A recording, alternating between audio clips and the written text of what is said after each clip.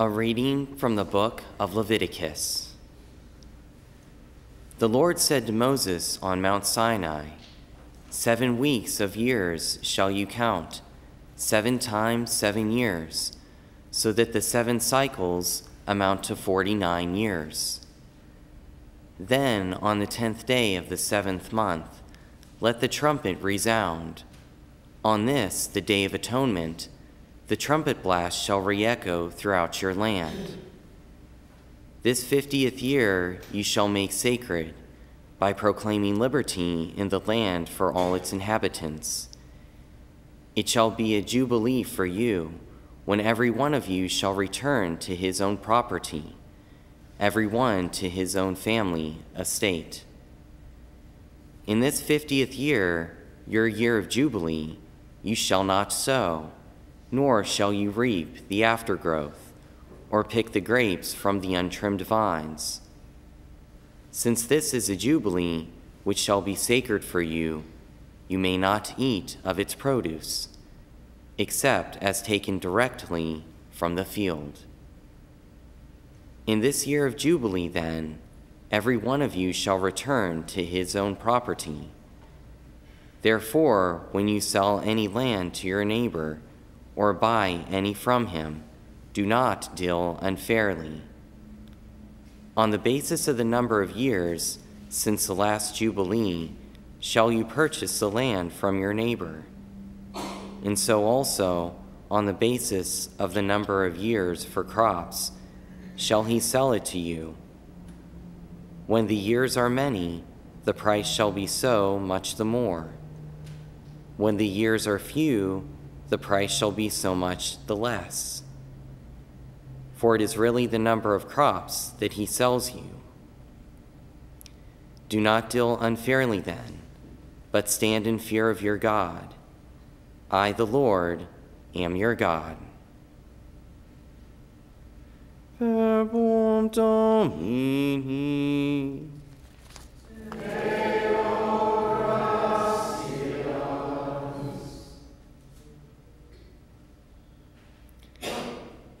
O God, let all the nations praise you. May God have pity on us and bless us. May he let his face shine upon us. So may your way be known upon earth, among all nations your salvation. May the nations be glad and exult, because you rule the peoples in equity. The nations on the earth you guide. The earth has yielded its fruits. God our God has blessed us. May God bless us, and may all the ends of the earth fear him.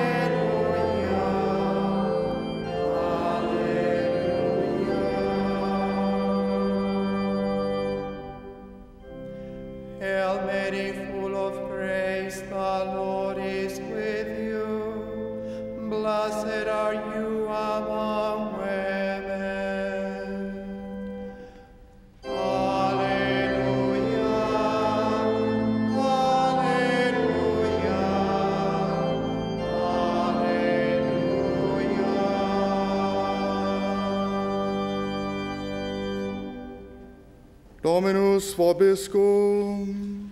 Et cum spiritu tuo. Lectio Sancti Evangelii secundum Matteum.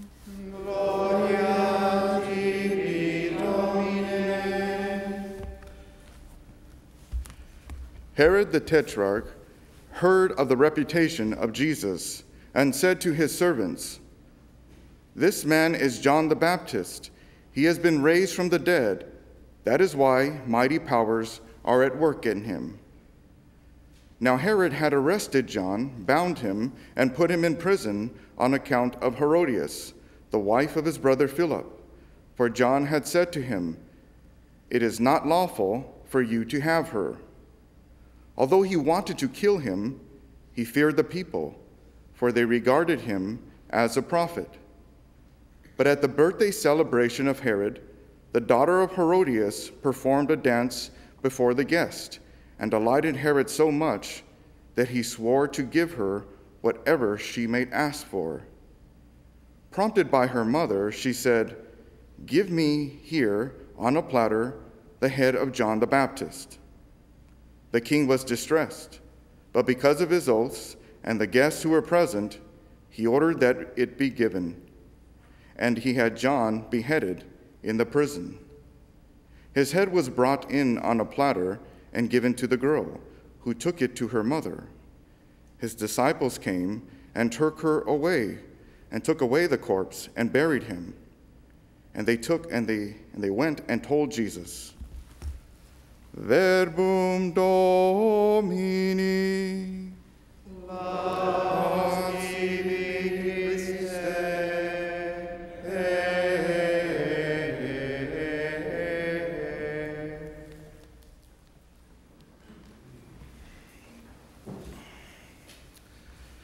All of us have seen a beer commercial or some kind of commercial promoting alcohol.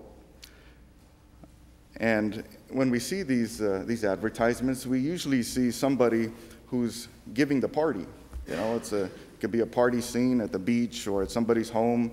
And the person who's hosting this celebration is often the one who's the man of the hour, the one who's the most popular, because he's satisfying everybody. He's giving everyone what they want.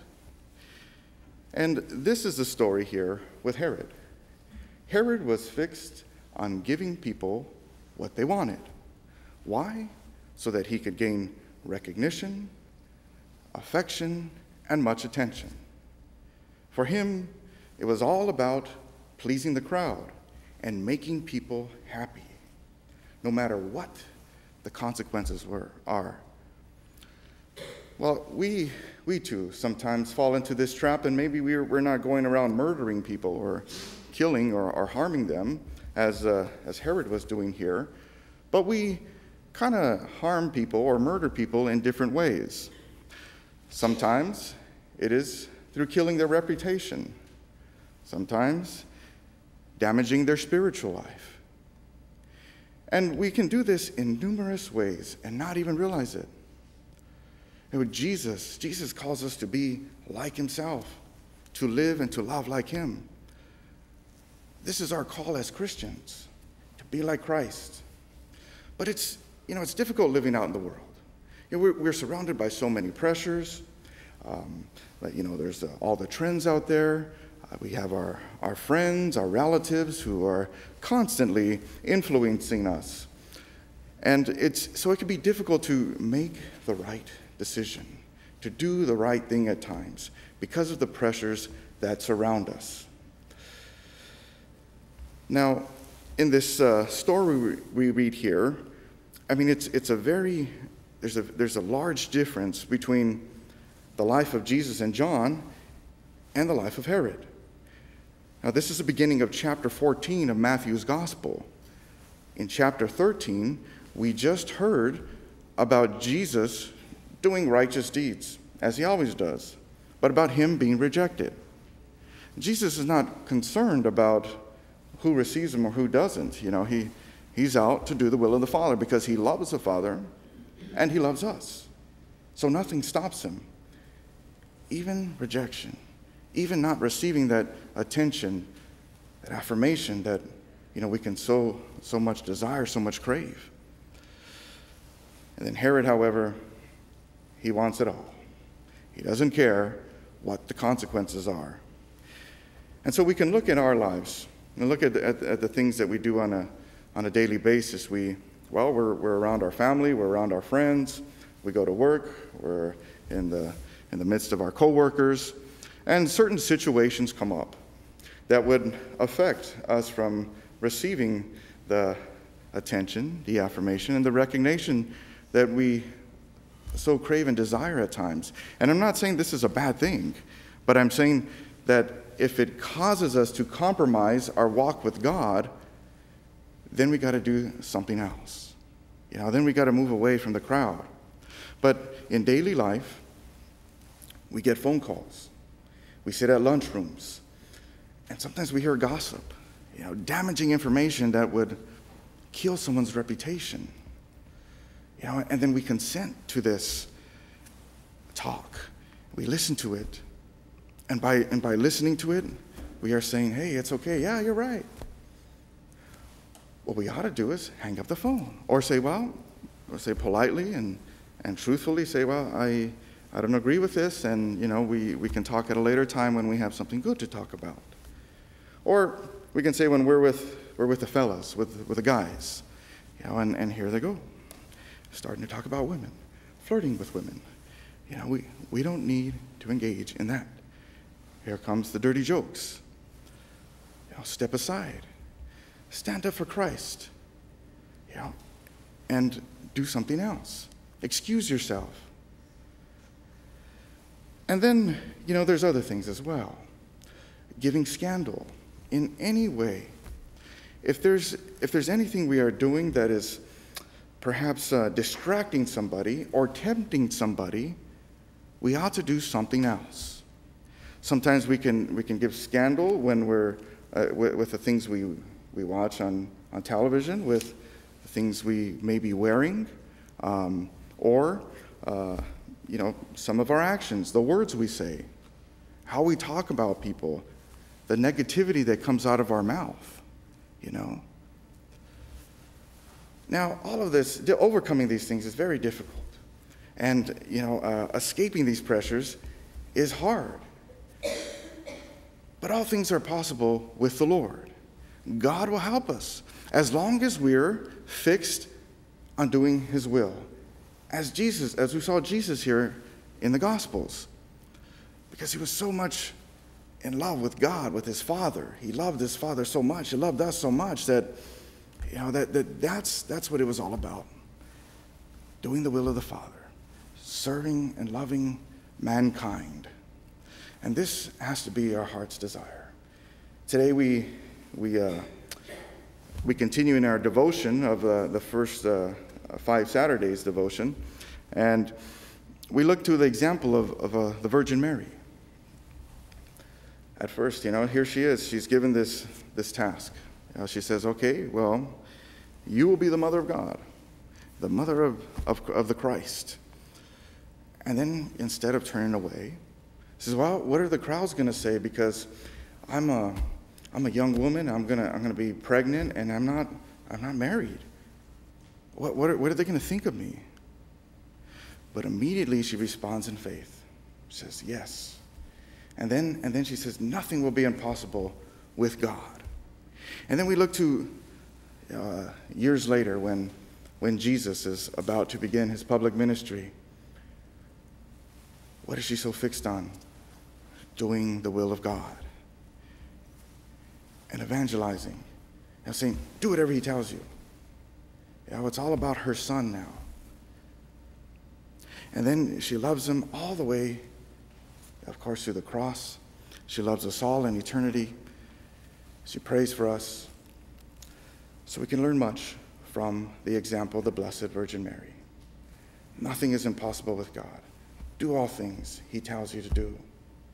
Someone whose first love was always the Lord. And so, today we look at the example of course, Jesus the Lord and John the Baptist. This is what kind of gave fuel to the early Christians as they were persecuted and as they were tortured and killed. They saw these examples here of John. This story here, they heard it over and over again. And this gave them much more courage, encouraged them to do all things for the love of Jesus Christ, even if it meant losing some friends, even if it meant losing some popularity because of love of Christ. So today, let's look at the examples we have of faith. those people of faith who put their trust in God, believing that all things are possible with the Lord. You know, people like John, Jesus, like our Blessed Virgin Mother. And we can be assured that we will always have the victory, that God will always, God will always bring out what is hidden in darkness, that his truth will always prevail, and that he will never let any of his close ones, of his followers, his believers, of his sons and daughters be put to shame. God bless you.